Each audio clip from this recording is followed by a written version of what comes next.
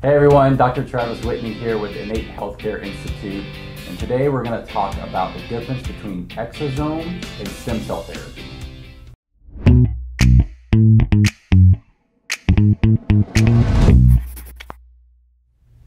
Hey everyone, so a very common question I get in my clinic is, what's the big difference between an exosome therapy and a stem cell therapy? They're both really common in the regenerative medicine space, and depending on who you ask, you'll get a lot of different opinions on one being better than the other. So I just wanted to break down and clear up some common myths and misconceptions regarding them. So a exosome therapy is a therapy that's deriving exosomes from a stem cell. So the big difference is one is cell-free, which is exosome therapy. Those are a cell-free therapy because they're capturing exosomes from a certain type of cell. Exosomes are a very common way that our cells communicate with other cells in our body. This happens in all kinds of tissues within our body. They're not exclusive to stem cells. Exosomes are little packaged vesicles that carry genetic information, mitochondrial information. So basically it's just a way for a cell to communicate and tell another cell what it wants it to do. A fun fact is that when exosomes were first discovered, they were actually thought that they were just cell waste. They didn't think they were important. They just thought it was the cell getting rid of some sort of waste that it didn't need.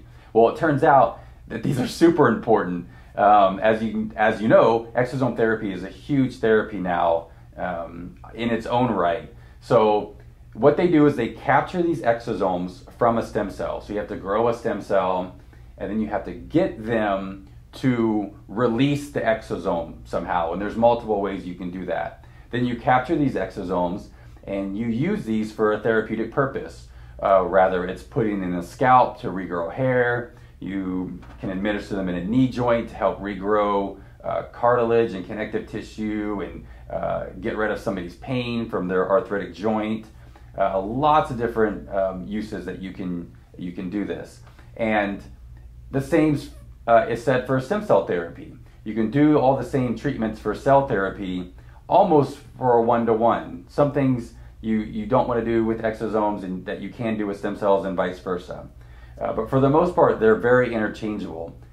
On the other hand, with stem cell therapy, it's not cell-free. You're actually getting these cells and using them for a very specific therapeutic purpose.